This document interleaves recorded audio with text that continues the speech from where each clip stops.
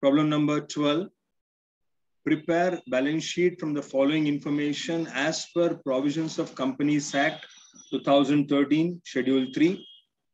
In this problem, again, you find one or two new items. Most of it are known to you now. One or two new items are there. In every problem, it is going to be like that. You cannot say, I don't know.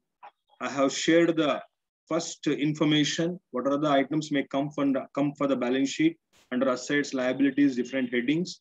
You have to go through that. Okay. Then it is become easy for you.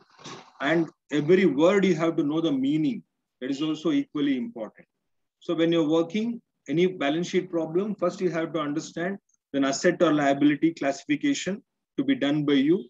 Then under which heading it comes, that is to be ascertained by you. So equity capital, balance sheet, preliminary expense, equity capital liability, preliminary expense is a asset, is a loss. Asset. Yeah, discount and issue of share is also a loss, is also an asset.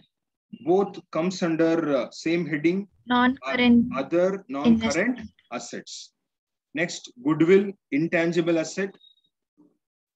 10% debenture, long-term liability. Stock in trade is an inventory asset. Loose tools is also inventory asset. Bills receivable is a trade receivable, amount receivable, trade receivable. Cash at bank is cash and equivalents. Motor vehicle is tangible asset.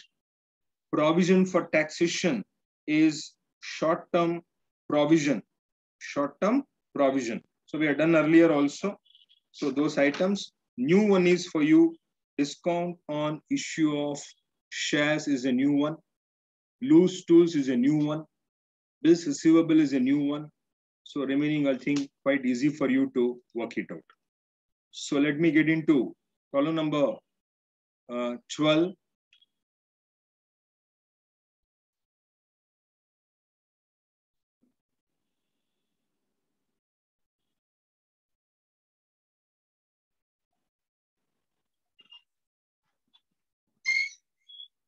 In the books of the company name is not given. So I have not written that. So same 31/3/2018, the same one.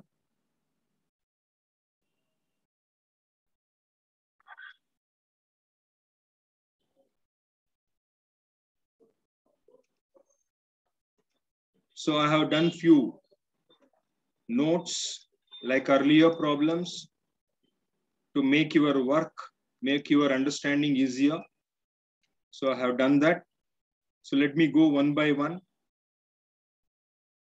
Equity share capital, 9,56,000.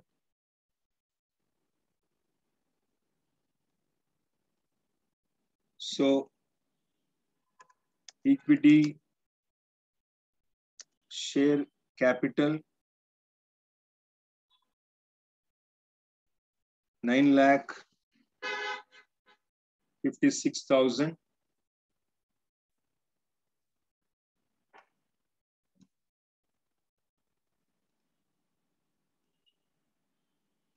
Next, preliminary expenses is a loss. Discount on issue of share is also a loss. Both will come under other non-current assets. First one,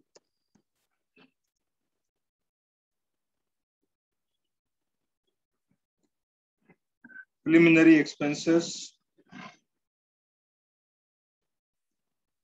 2,40,000. Discount on issue of debentures,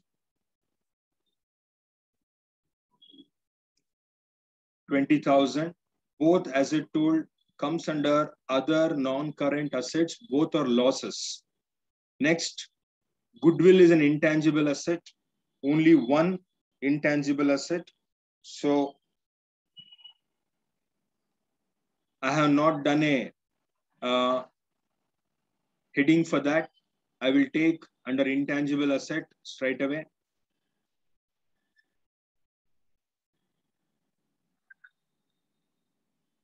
Sir? Sir, Sir, you even want... copyright tangible assets, correct, right? correct. Copyright is also there in this problem. Yeah, in this problem No, it is sir. not there. Yeah, even that is also intangible asset.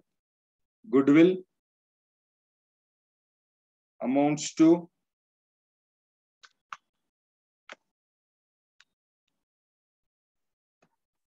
30,000.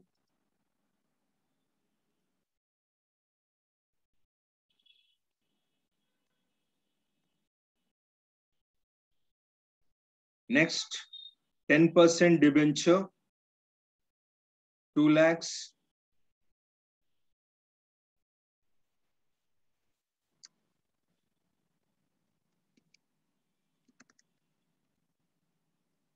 That comes under long-term borrowing. Already you know about this. Next, stock in trade and loose tools, both are inventories. Inventories. Yeah. So I have done a note for that.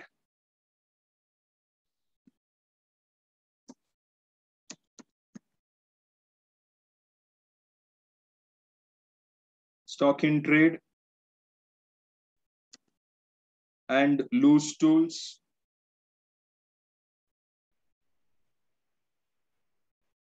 Next, bills receivable, we can take straight away under trade receivable, but for your understanding, I am making heading note number 1, bills receivable, 1,20,000.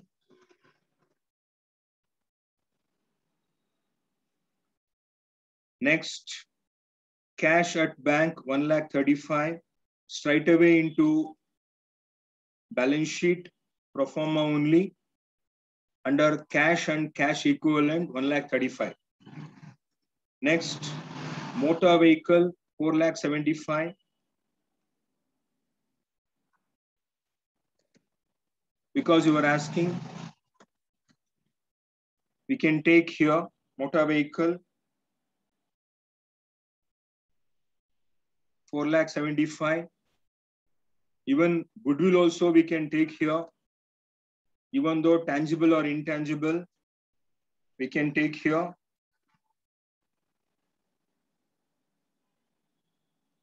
But we have separate, so we can take motor vehicle straight away here under tangible, 4,75,000. So one is tangible, other one is intangible. Hope you're understanding. Last one, provision for taxation, 16,000. Provision for taxation, it comes under short-term provisions. Sir? 16,000. Sir, under fixed assets, sir, you have written tangible asset is both I have written. Vehicle. Yeah. Just for your understanding, you wanted that, no? That's why I written. You can make separately also. That's why I have done here. Tangible is 1. Intangible is 1. Sorry, I think I've done the reverse. Sorry. Yeah, sir. 4,75,000 is tangible.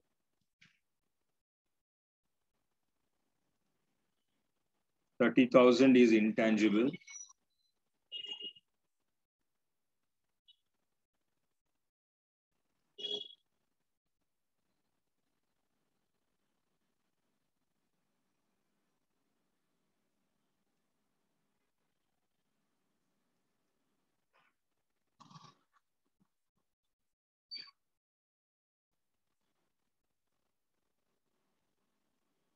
Yeah, I think that will be better for you, just for your reference, because one amounts are there, you can straight away write. That is also quite okay, no problem.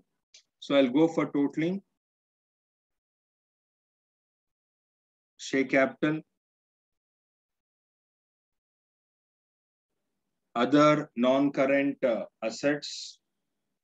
Already I have done the fixed asset, no need of totaling there. Next, bills receivable comes under trade receivable. Then long-term borrowing. So let me take the values to the pro forma. Share capital is 1. Other non-current assets 2. Already I've done note 3 fixed assets. Inventory is 4.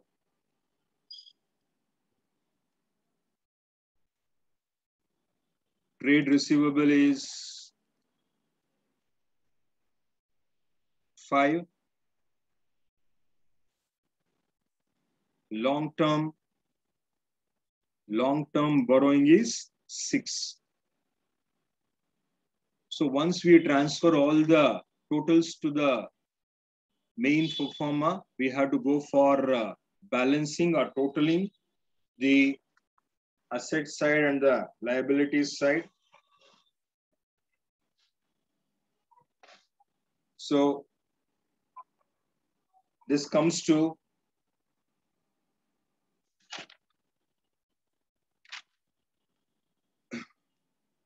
11,72,000.